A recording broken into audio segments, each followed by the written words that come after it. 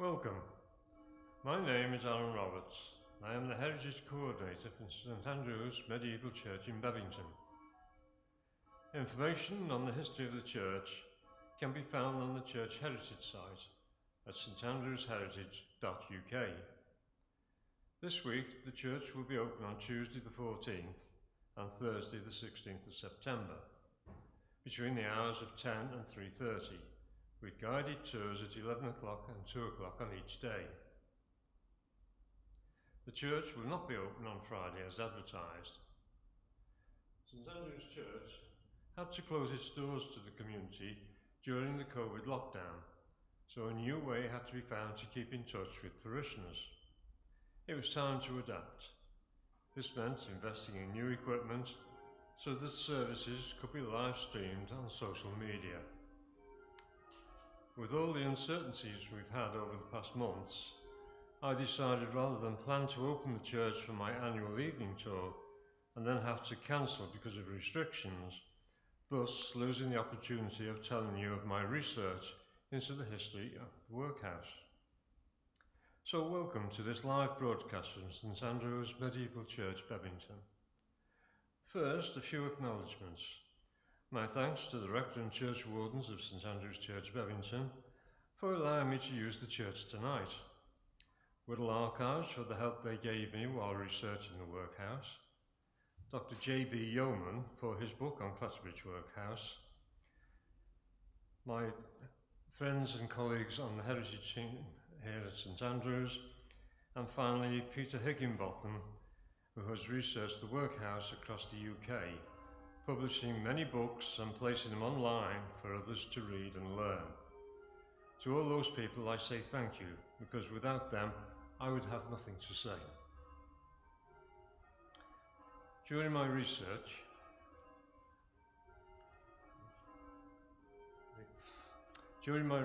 I started to realise that what I had found was the very beginning of the social system of today, which we call the welfare state, where for a relatively small amount of money taken from our pay, the state will look after our health and well-being. This also allows us the freedom to opt out of looking after our loved ones if we so wish and place them into care homes. During the present COVID pandemic, we suddenly found that we were not able to visit our relatives and friends in case we spread infections. The old neighbourhood system of looking after single or elderly people came back into fashion. New friendships emerged by helping others over the years.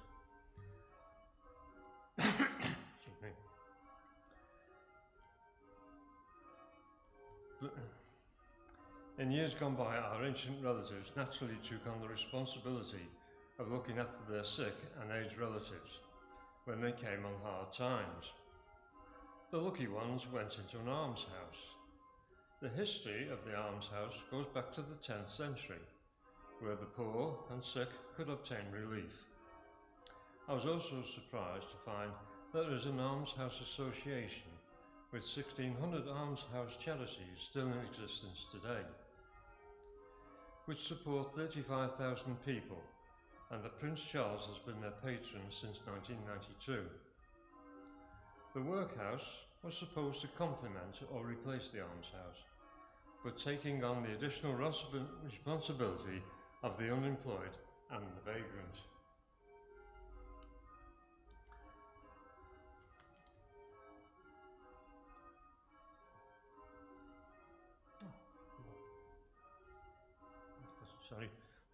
The Workhouse was an institution that perhaps more than any other has left a deep emotional scar in the British nation. In the early years, the cruelty, starvation and death that took place in the Workhouse system, which was supposed to look after those vulnerable people, left much to be desired.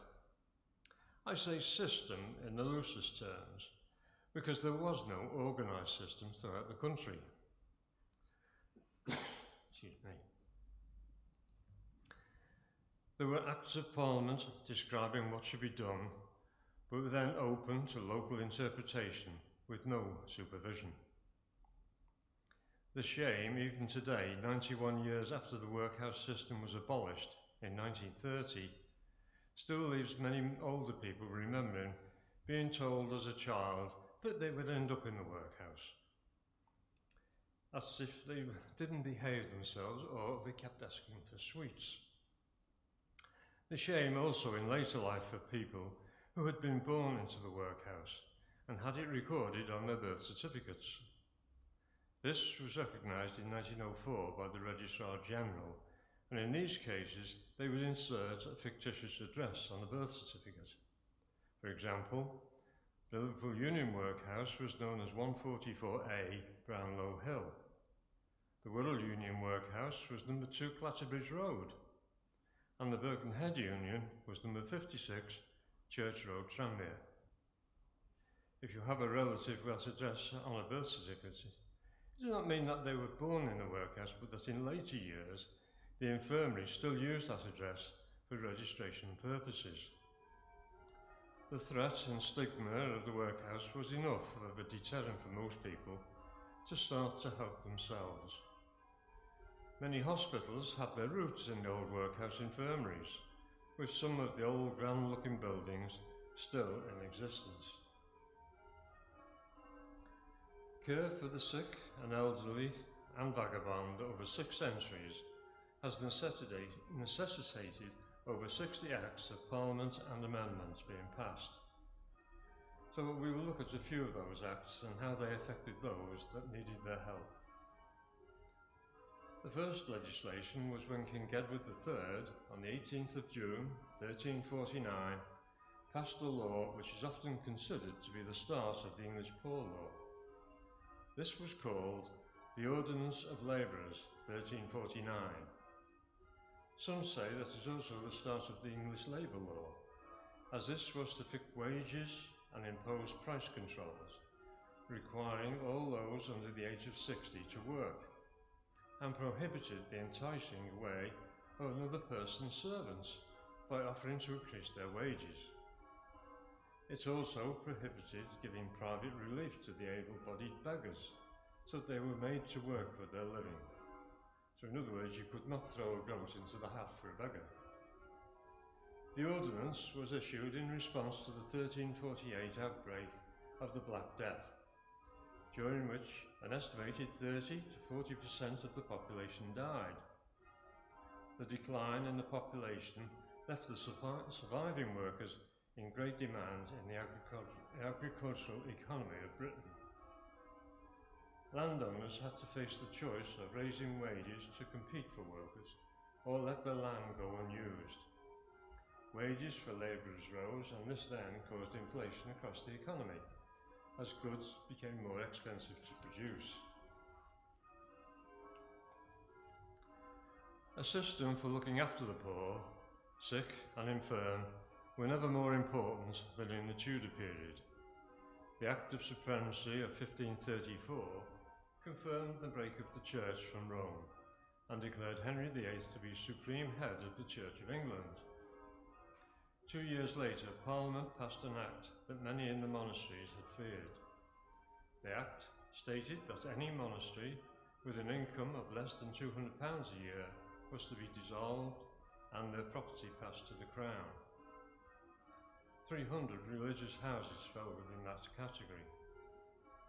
5 years later, the second Act of Dissolution was passed, which provided for the dissolution of the remaining 552 monasteries and houses.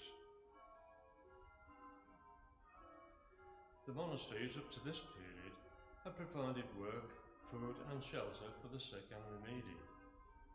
With the loss of that support, many had to resort to begging, which was classed as a serious offence and punishable by beating, whipping or even slavery, which was actually where the beggars were forced to work long hours for their food and lodgings without pay. To overcome this problem, the Act of 1536 required church wardens to collect voluntary alms in their parishes and to give relief to the poor, sick and needy. Also, to set the sturdy and the idle vagabonds to work. The same Act also required householders to voluntarily contribute to parish funds. Sadly, this act did very little for the poor, as people did not give to the church. By 1563, it became compulsory for householders to contribute towards the poor and relief. And 13 years later, it was stipulated that every town should prepare quantities of materials for the unemployed to work on, either at home or in workshops. These materials would be wool, flax, hemp or oakum, which was old rope impregnated with sea salt and tar. This was unpicked by hand, and in that process it tore fingernails and skin. The fibres from the oakum were used to seal cracks between planks on ships. In addition, every county was to set up a house of correction for dealing with any able-bodied pauper who refused to work. However, the workhouse was never intended as a prison, but I do suspect that many actually were sent there for punishment.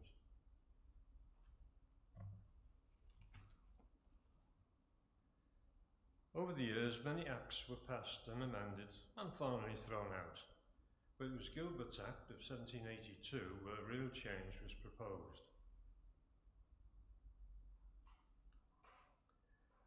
The Poor Law Relief Act of 1782 was called an Act for Betterment, Relief and Employment of the Poor, and sometimes known as Gilbert's Act after its sponsor, Thomas Gilbert. It provided a simple procedure for groups of parishes to set up a common workhouse. It also introduced some significant changes in workhouse administration, including management by a board of guardians, appointed from the members of the parish and regulated by a visitor.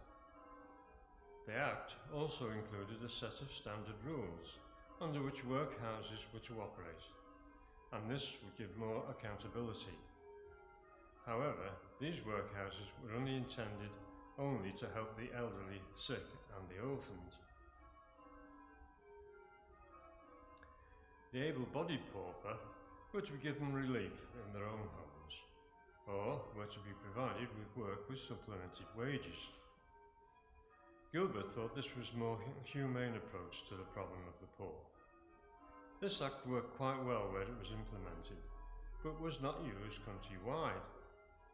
The government wanted to remedy that and appointed a Royal Commission in 1832 which made 22 recommendations that made it almost impossible to obtain any relief outside of the workhouse, which was a complete reversal of Gilbert's Act. This caused such a rumpus that the government eventually brought in the Poor Law Amendment Act 2 years later, which was to replace all previous acts. It stopped the granting of outdoor relief to able-bodied persons and permitted them only to be assisted in the workhouse. The Poor Law Commissioners, based in London, would oversee the act at local level. The Poor Law Unions would contain 20 or 30 parishes or townships and would be run by an elected board of guardians, who were also required to provide a workhouse for the poor and would be funded from the local poor rate. The inmates would be given clothes, which were a type of uniform, and food in the workhouse in exchange for several hours of manual labour each day. The families would be split up inside the workhouse and had to follow strict rules and were on a bad diet of bread and watery soup. Conditions were made so terrible that only those people who desperately needed the help would ever go there. The newspapers were describing the Poor Law Amendment Act as cruel and unchristian, and the workhouse as prisons for the poor. The poor became so scared of the threat of having to move into a workhouse for help that in the north of England they rioted and attacked the workhouse. Many people thought that the act was wrong, and it seemed to punish people who were poor through no fault of their own, for example the sick and the elderly. Many local officials felt that the old system worked well as it was. The taxes that people had to pay to look after the poor were low, and the system was adapted to local area. Many people also were unhappy with what they said or what they saw as interference from London.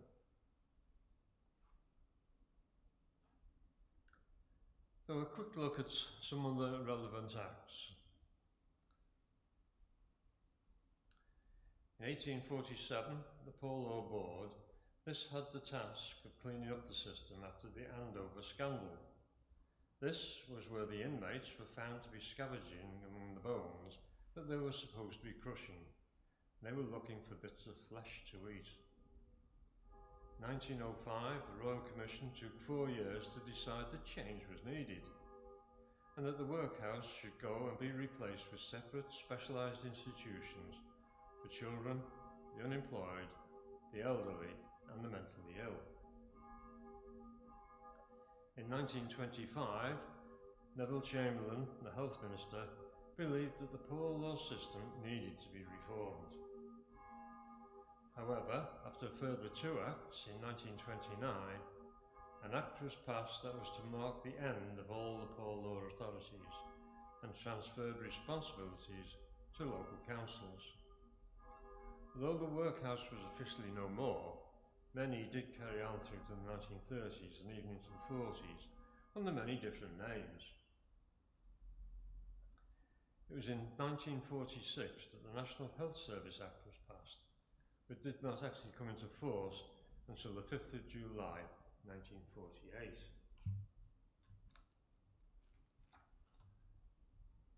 The importance of the poor law declined with the rise of the welfare state in 1948. The Poor Law Amendment Act was repealed by the National Assistance Act of 1948, which then created the National Assistance Board to act as a relief agency. I have shown just a few of those acts and amendments that were passed to help the poor and the vulnerable. Looking back, it clearly showed that those in authority did not know how to handle, or in some cases did not care, as long as it was somebody else's business. No problem. So let us now look at some of the local workhouses. Workhouse design tended to follow what became known as the cruciform shape, with the admin block in the centre, which then segregated families. It also formed 4 individual exercise yards: men, women, boys and girls.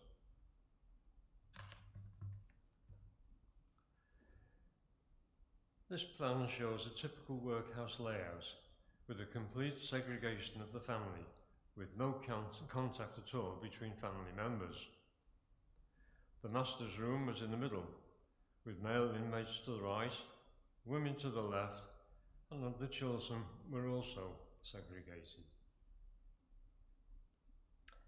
In 1732, Liverpool erected a workhouse, the corner of College Lane and Hanover Street.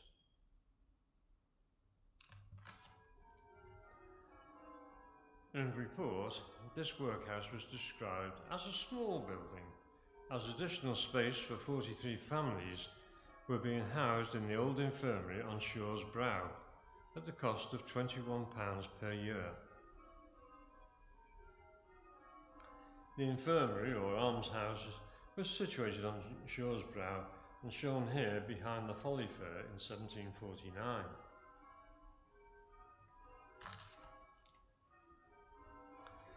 It took another 30 years before a new and larger workhouse was built. This was bounded by Brownlow Hill and Mount Pleasant, where the Metropolitan Cathedral is today. A report on the workhouse explained that the new House of Industry on Brownlow Hill could house 600 inmates. The poor was partially maintained in the workhouse and partially relieved at home. The population in Liverpool Parish in 1773 were 34,407, and by 1790 it had reached 55,732. And up to 6,780 of these lived in cellars. and 1,220 were in the actual workhouse. Old people in particular were provided with good lodging. Each apartment, if you could call it that, consisted of 3 small rooms, a fireplace, 4 beds in each room, and was habited by 8 to 10 persons. The most infirm lived on the ground floor. Others were distributed through the upper stories. They all dined together in a very large room, which occasionally served as a chapel. The children were mostly employed in picking cotton, and they were working 70 or 80 in a small room. About 50 of the girls were bound apprentices in sprigging muslin.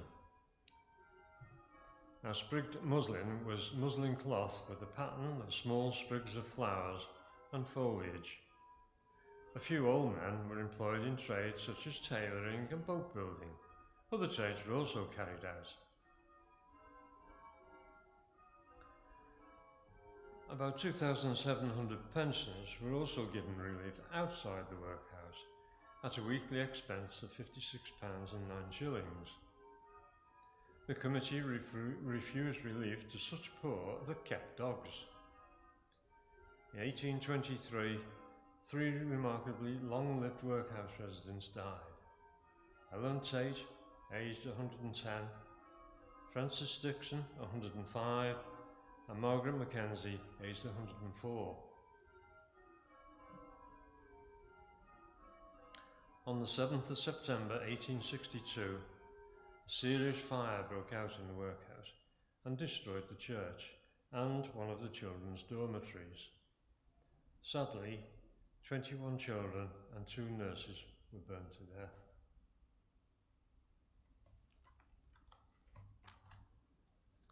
The Chester Workhouse. In 1571, a survey of each parish in Chester was made to find out how big a problem the poor and the idle were. They also ordered a special rate should be levied to erect a workhouse.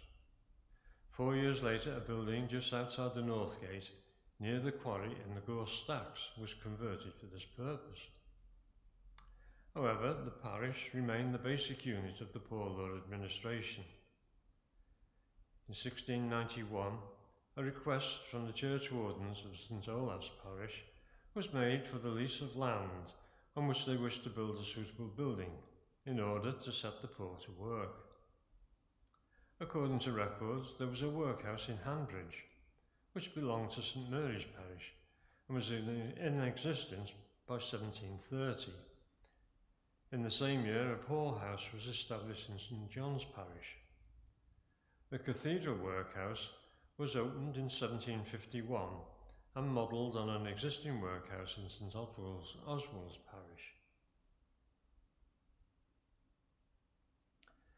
Later, in 1757, a voluntary union of parishes was formed by combining the 9 Chester parishes to build a new combined workhouse.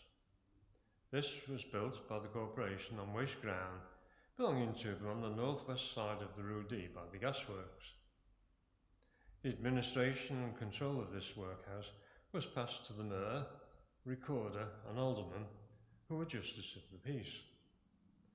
There was also 74 other guardians chosen from the 9 Chester parishes, who were incorporated as guardians. I wonder how they managed to agree on anything during those meetings. All did not go well for the workhouse. On the 24th of February 1767, a disastrous fire broke out in a room used for spinning cotton. The building, which housed 200 children, in addition to the adults, was destroyed. There were 77 fatalities, which included 60 children, 12 men and 5 women. Later, an asylum for pauper lunatics were added to the site in 1818 and a school for pauper children in 1823.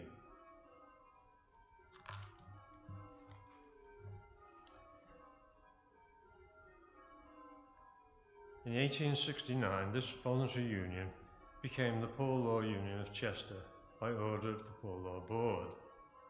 This order united the 9 parishes of Chester and a new Union Workhouse was built in Hull Lane in 1877.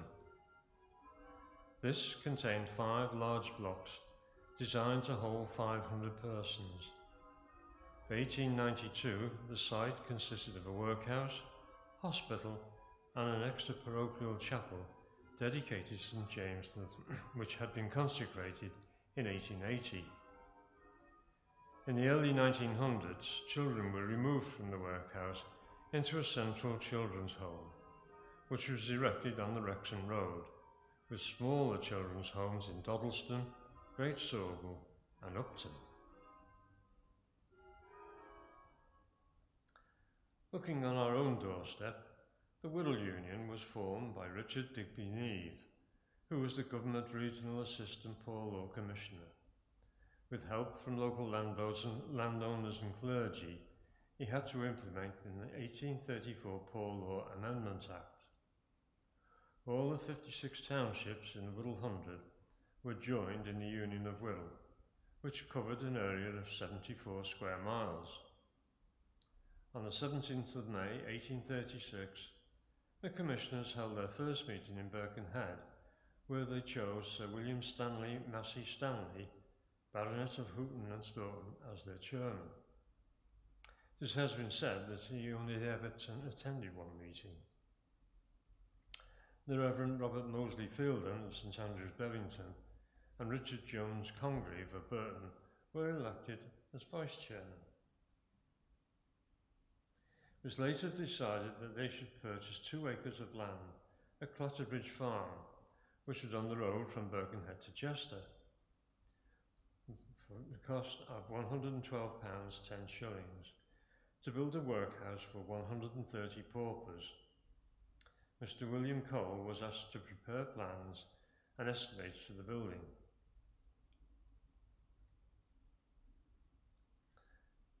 The Union Workhouse, as you can see, was built on the countryside on its own, which the idea was that it was the geographic centre of Wirral.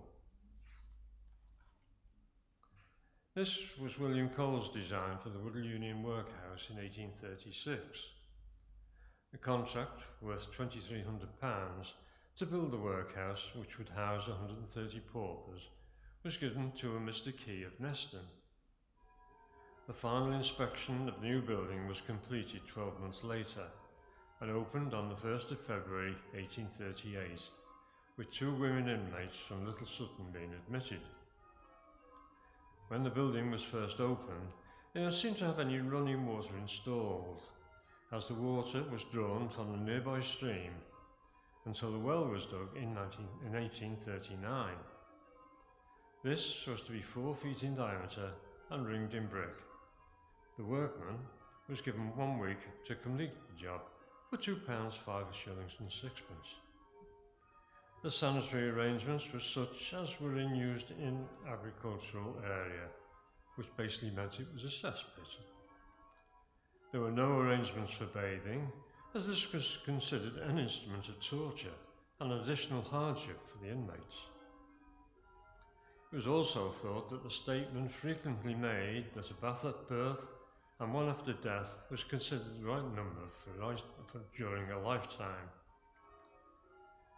It was reported in 1840, however, that the master and matron were to take the children to bathe at Bromborough, probably in the River Dibbing. In the Chester Observer, 26th of December 1896, at the fortnightly meeting of the Board of Guardians, Clatterbridge Workhouse, the clerk reported having enquired into the feasibility of getting the water supply from the Wirral Water Company. This would entail laying a mile of pipe from Spittal 4 Lane ends for a cost of £300. This was 60 years after it was built and still no running water. The Wirral Union was flawed from the start on 2 counts. First, Birkenhead and its townships should have been a separate union due to both its size in area and its growing population. The shaded portion on the northeast corner was where the population was most dense. The second count was the Originally, Neve recommended the occupancy of the workhouse to be for 200 paupers. However, the Board of Commissioners decided on a cheaper option, which was only to use an occupancy of 130 paupers. Closer view of the workhouse in 1874 on the left shows very little difference in size, where on a 1908 map, the original building was altered and new buildings to the north had been added to form a new hospital. This aerial view of the workhouse site in 1943 shows no sign of the old workhouse buildings, which would have been left to the large chimney in the foreground.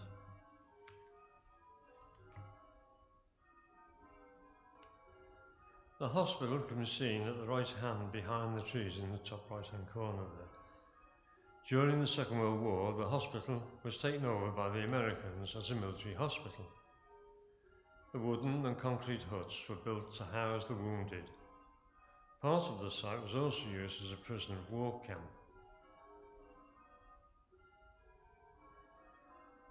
The Birkenhead Poor Law Union in 1861, the growth of Birkenhead led to the establishment of the Birkenhead Poor Law Union, consisting of the following former Wirral Union parishes: Bebington cum Ford, Birkenhead, Cloughton cum Grange, Liscard, Knockturham, Oxton, Poulton cum Seacombe, Tranmere and Wallasey.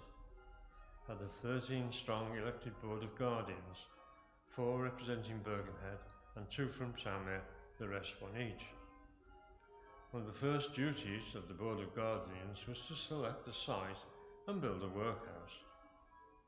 Site chosen was bounded by Derby Road, Elm Road and Church Road, close to St Catherine's Church in Tranmere. The design, by Thomas Leyland, could accommodate 500 inmates. The lower drawing shows the ground floor, which had a central entrance block on the ground floor with the committee room and a schoolroom at the rear. This enabled the inmates to be segregated, with men on the right, women on the left, and they were then subdivided into able-bodied or infirm. On the first floor in the centre was the master's bedroom and a children's dormitory at the rear. The left wing held the infirm and able-bodied women in separate dormitories. The right wing held the men, who were also segregated. The workhouse was officially opened in 1863-64. A trained nurse was employed some years after it had opened.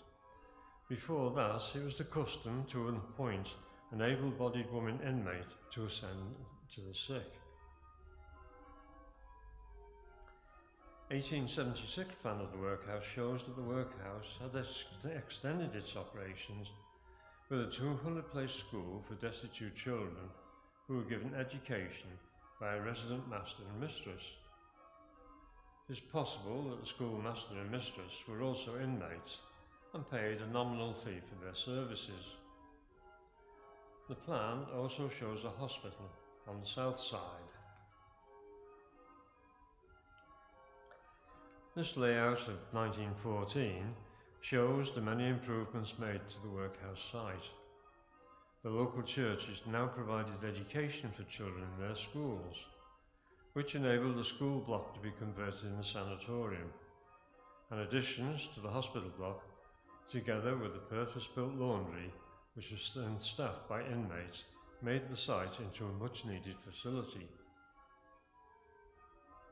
This picture shows a typical workhouse laundry in 1896.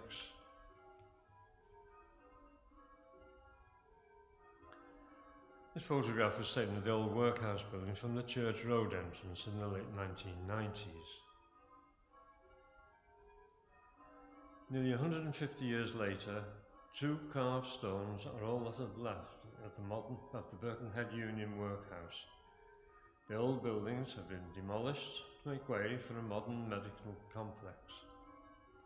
The site has seen many changes in the medical profession since those days of a lay person administering to the sick and elderly. The two stones are a memorial to those who have passed through those doors, both medics and patients.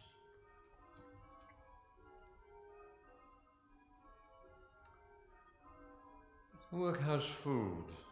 We are told that this menu was called the typical diet for an able-bodied pauper.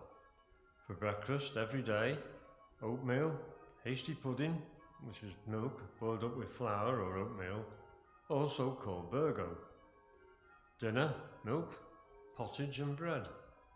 A thick vegetable stew, served twice a week. Lobscouse, which is beef cut into small pieces and boiled with potatoes, 3 times a week. Broth, beef and bread were given twice a week. In the new Union workhouses set up by the 1834 Poor Law Amendment Act, things were rather different, at least to begin with. The Poor Law Commissioners ordered that no extra food was to be allowed on Christmas Day or any other feast day. The rules also stated that no pauper should be allowed to have or use any wine or porter. Christmas Day was a traditional occasion for a treat for most workhouse inmates. In the Bristol workhouse in the 1790s, Christmas Day and Whit Sunday dinner included baked veal and plum pudding. In 1828, inmates at St Martin's in the Field Workhouse received roast beef, plum pudding and a pint of beer. After the 1834 Poor Law Amendment Act, things were rather different. The Poor Law Commissioners ordered that no extra food was to be allowed on Christmas Day or any other feast day. And the rules also stated that, but by 1840, the Poor Law Commissioners had revised their rules to allow extra treats to be provided, as long as they came from private sources and not from the Union funds. In 1867, the Bethnal Green Workhouse gave a musical treat for inmates, and which was privately funded by the local guardians.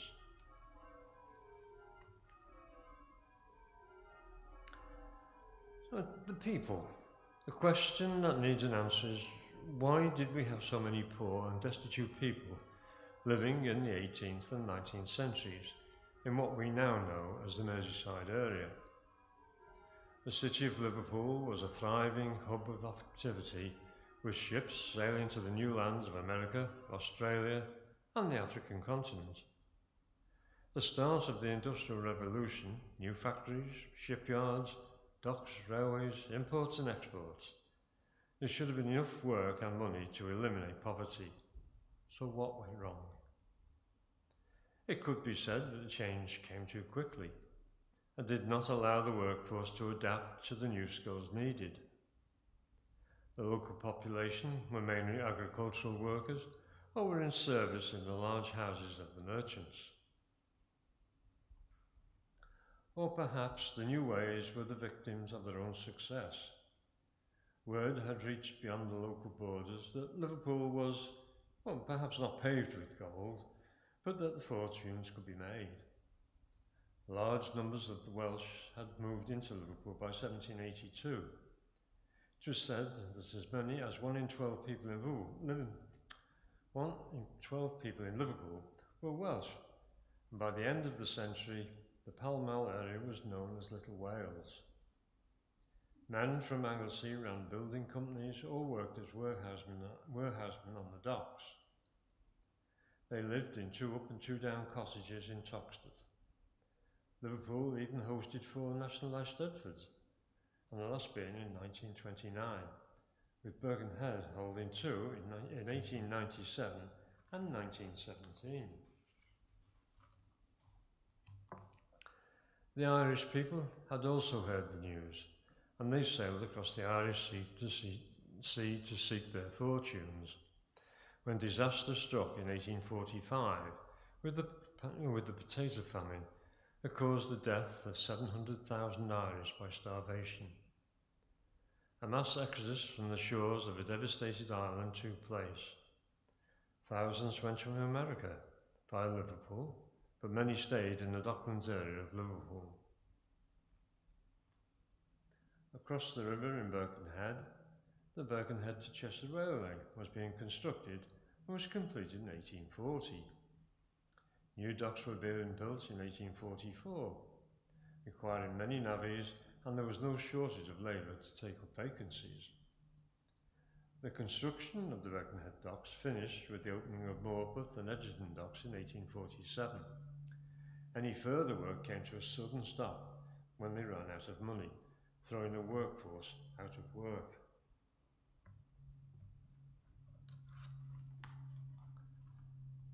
Compulsory education in Britain did not start until 1872. There had been charity schools since the 16th century, mainly in the churches.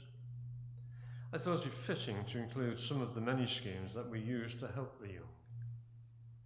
It should be noted that a few poor law authorities set up establishments, also known as industrial schools, in the 1830s and 40s.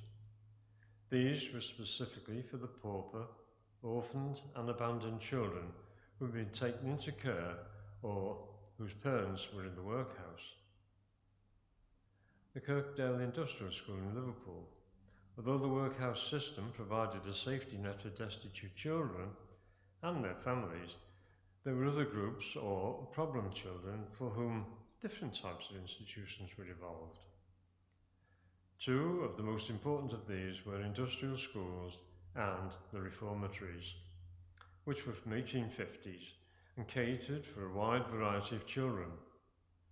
These included those who were neglected or whose parents were engaged in immoral or criminal activities, or who themselves had already committed criminal acts, which in more recent times perhaps we would refer to as juvenile delinquents. Whereas the reformatory schools aimed to redeem those who had already committed an offence, industrial schools were targeted at a slightly younger group, who were considered in danger of drifting into criminal activity. Another in Liverpool was the Blue Coat School, which was founded in 1708 by Brian Blundell, a wealthy shipowner. Another scheme was the training ships. HMS Conway. April 1858, a committee was formed by the Mercantile Marine Services Association to establish a training ship on the River Mersey to train boys to become officers in the Merchant Navy. The Admiralty offered the use of the frigate Conway, a Coast Guard ship at Devonport. The first Conway proved such a success that a larger ship was needed to accommodate the growing number of cadets. So the Admiralty loaned a 51-gun frigate, HMS Winchester, in 1861. The two ships exchanged names, so HMS Winchester became the second HMS Conway.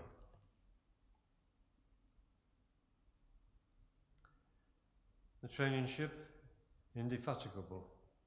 1863, Captain John Clint, a shipowner, saw the growing need to help orphaned boys and sons of poor seamen to prevent them from going into the workhouse. He wanted them to have the basics of reading, writing and arithmetic, together with seamanship, and be instructed in the principles of the established church. With the help of shipowners Thomas Ismay and William Inman, together with financial assistance from James Bibby, a committee was formed to explore how this could be achieved. They approached the Admiralty for the use of a ship, who agreed to loan the Indefatigable, a 50-gun frigate built at Devonport and launched in 1848. James Bibby gave £5,000 to transform the warship into a training ship for 200 boys. In 1864, the Indy, as she was known, came to moor in the Sloane off Rock Ferry. 100 years after the school was founded, His Royal Highness the Duke of Edinburgh said that any boy going through a school such as this is trained for leadership.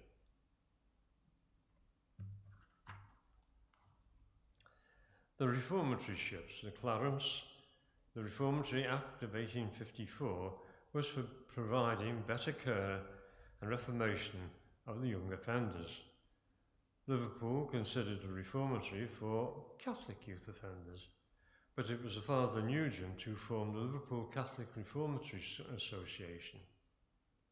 They decided to establish a reformatory ship in the Slough off Rock Ferry. Once again, the Admiralty was asked for the loan of a suitable ship. The Admiralty had an 84-gun warship which had never been commissioned since her launch in 1827.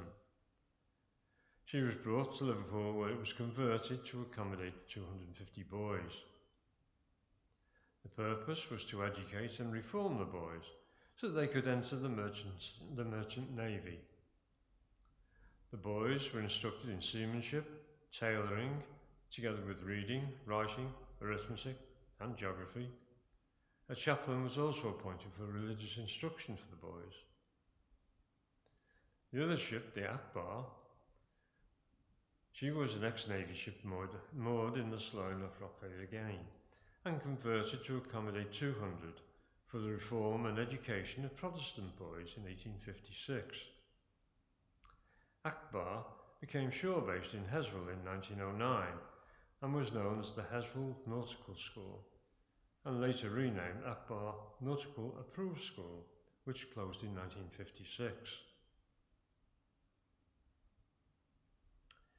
So to sum up, the old system of the parish looking after its poor failed, and even the new acts to alleviate hardship failed, those most vulnerable people of our society. I've tried to give an overview of the poor law system, as there were so many different ways that local authorities could and did interpret the acts.